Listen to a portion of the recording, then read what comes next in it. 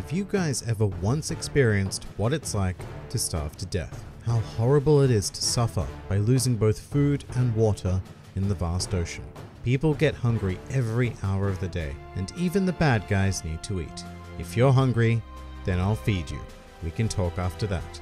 Hello and welcome to One Piece 101, the series that breaks down everyone and everything in the One Piece world. And today we're going to be delving deep into the nostalgia-ridden days of East Blue in order to examine another of our all-important mentor figures, Red Leg Zeff. Zeff is a rather weathered ex-pirate and current entrepreneur who sports an outwardly fierce and volatile temper. However, underneath all of this, and yes there is a lot of that, resides a compassionate man striving towards a dream and who actively supports the dreams of others. Another very important thing to note right at the outset is that Zeff is a true chef, meaning not just someone who prepares exquisite dining delights, but who has profound respect for food and its impact on life, which we will see several examples of going forward. For now, as a younger man, Zeff captained his own pirate crew known as the Cook Pirates. However, this was far from a band of simple seafaring chefs, and they became an infamous presence as they sailed throughout the Grand Line on the hunt to achieve Zeff's dream, which may sound familiar to us, but Zeff's unwavering goal at this point in his life was to find the legendary All Blue, a section of water somewhere on the globe where the North, East, South, and West Blue Seas intersected and thus contained fish from all over the world, and so was a chef's paradise. But as you'd expect, in order to sail through the Grand Line, Zeff was a powerful individual in his own right and possessed incredible strength, most of which was concentrated and expelled with his right leg. With this power, Zeff has been said to be able to crush boulders with ease and even leave footprints in tough steel. Also, rather morbidly, it has been said that Zeff earned his epithet, being red leg, from his shoes, which often became stained with the blood of his enemies. Gruesome stuff there, but certainly not the most gruesome aspect of Zeff's life,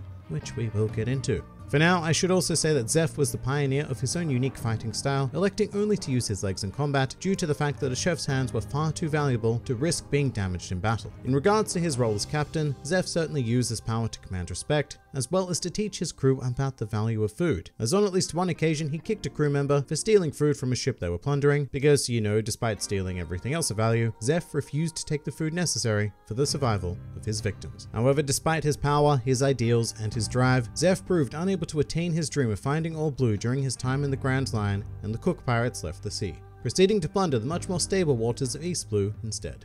However, on one of their raids, Zeff's life would be irrevocably changed, as during their attack on a cruise ship known as the Orbit, he encountered a boy named Sanji who attempted to defend the ship and blatantly stated that it was his dream to one day find All Blue. At this point, it should be said that both ships were becoming caught in an increasingly chaotic storm, which would lead to their mutual destruction. In what little time he had to consider his own survival, Zeff made the decision to save Sanji from the shipwreck, and after the storm had passed, the two of them had ended up washed up on a rocky outcrop, which, while some might say that this was good fortune, actually had the potential to be one of the cruelest endings to a life possible. This was because due to the nature of the outcrop, neither Zeff nor Sanji were able to fish for food, nor did they have access to any fresh water, with the exception of when it rained. However, there was one stroke of good fortune, which is that they had with them 2 bags, the larger of which contained vast treasures, and the smaller of the two containing delicious food. And at this point, Zeff's compassion was paramount, as he decided to give Sanji the entire bag of food in order for the boy to survive as long as possible. However, in doing so, Zeff acted like a bit of a dick, claiming that the bag of treasure contained his food, which was done because Zeff knew that Sanji would have never accepted all of the actual food if he'd known the truth.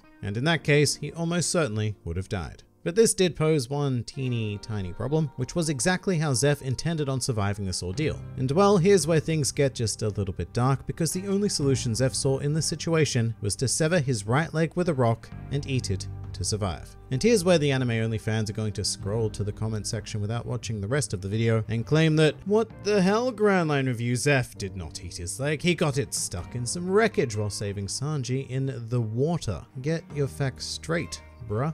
And I only make mention of this because every time this event comes up in a video, that is the inevitable pool of comments I receive. So let's address it here now. Here's the deal. In the manga, Zeff did sever his leg with a rock and eat it to survive. It's gruesome as hell, but that's what happened. And the anime changed it, assumedly, because of how dark it was. Interestingly enough, something else the anime changed was how long the two were stuck on the outcrop, which in the manga was about 85 days, while in the anime it was something like 47 days. A change which was probably made because it would have been inconceivable for Zeff to survive that long without food. You know, 85 days days, it's a bit of time. And arguably, it still makes no sense that he lasted 47 days without food, but here we are. In any case, back to the actual story. Sanji eventually discovered this fact, and as they were both on the verge of starving to death, Zeff promised that if they one day made it off the outcrop alive, then he would start a restaurant dedicated to serving anybody who was hungry, be they pirates, marines, or the general public. And luckily enough, Zeff and Sanji were rescued shortly after, and Zeff made good on his promise, going on to open the floating restaurant Baratier. And this restaurant would go on to become a famed icon of East Blue for two reasons. First of which was that the food was phenomenal and it was a fine dining experience for people across all levels of society. And secondly, because due to the fact that Baratier was still a seafaring vessel and thus subject to the odd piece of piracy, it was manned by a staff of powerful fighting chefs, one of which would be Sanji, who Zeff took in and mentored, teaching him both how to fight and how to cook. And so Baratier would run quite smoothly for years on end, but all of that changed one day when a certain Monkey D. Luffy accidentally damaged the restaurant, and Zeff forced him to become a chore boy for an entire year in order to pay for the damages. But that was just the beginning of Zeff's headache, as shortly after an armada of starving pirates arrived, led by their captain Don Krieg, who demanded that Zeff not only hand over enough food to feed his crew, but also that he relinquish the Baratier itself. And while this was obviously an absurd request, Zeff did fulfill at least half of it, making good on the vow he developed on the verge of starvation, and he provided Krieg with enough food for his crew. However, immediately afterwards he mobilized the chefs of Baratier and told them to prepare for battle.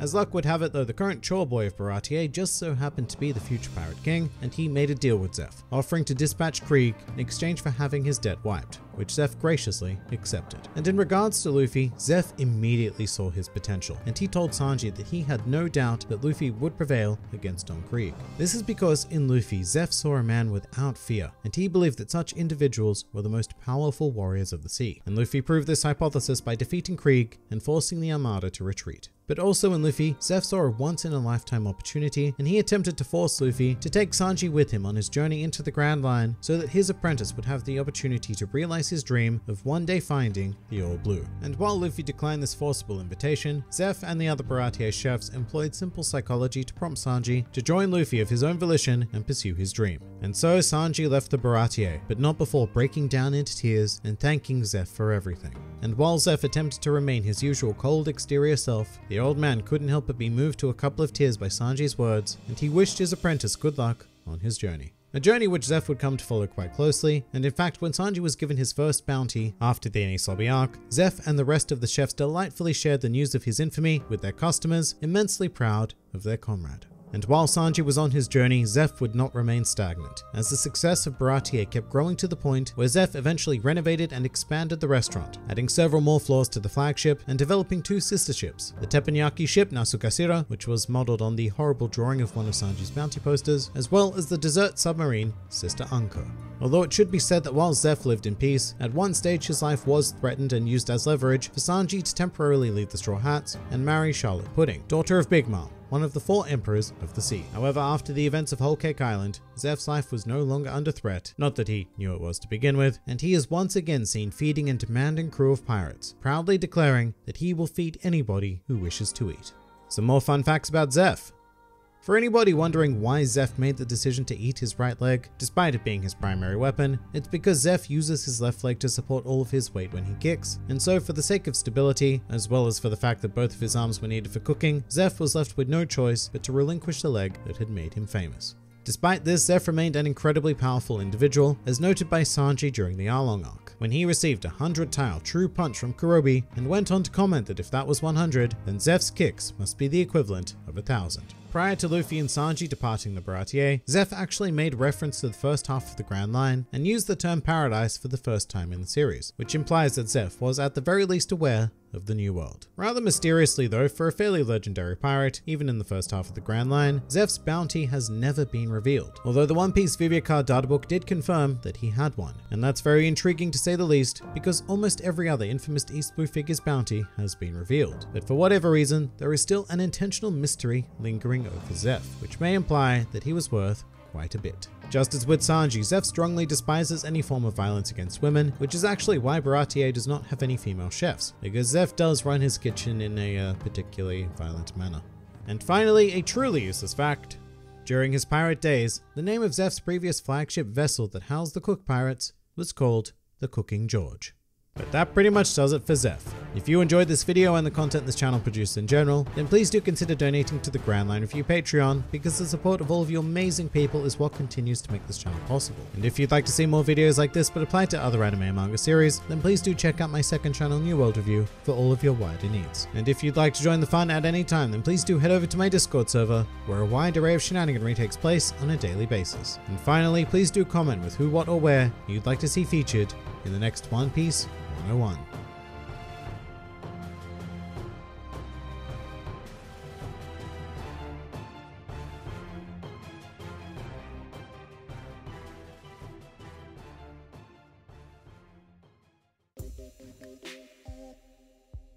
Have you ever watched One Piece in the Funimation dub? And if so, what do you think? I think it's not bad. I mean, if the Funimation dub was what One Piece started with instead of 4Kids, then the impression of One Piece in the English-speaking Western world would be entirely different. Although I personally find it a bit difficult to watch the dub, because I've been watching One Piece subbed for well over a decade now, and the Japanese voices are just so ingrained in my mind at this point. Like, to me, if Mayumi Tanaka isn't Luffy, then nobody is. With that said, it is a competent dub, and I'm glad that One Piece did see some sort of English redemption.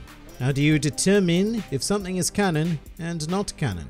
Very simple, for One Piece anyway. So something is canon if it was officially put to page by Oda himself. So that usually means being in the manga or the data books. Case in point, in this video we discussed how Zeff severed his leg, and the manga version where he ate it was the canon telling of the event, and the anime version, while it doesn't ultimately change the outcome, is the non-canon version. And so for the purposes of telling Zeff's story in a video like this, we would always default to how it was presented in the manga. And for those of you who say that the anime is the final form of the product, you are wrong. The manga is the story, and the anime is an adaptation of the story. It's its own thing, completely separate from canon. And not to get confused though, because sometimes Oda does have a hand in things like the films or even filler episodes, but that does not necessarily make them canon because they are separate media. So for example, Golden Lion Shiki is canon because he's mentioned in the manga, and Chapter 0 also exists, which is in continuity with the manga, but the events of Strong World are not canon. What do you think would happen if Garp had Robin's Devil Fruit? Oh wow. Well, I think the world would get one hell of a fisting.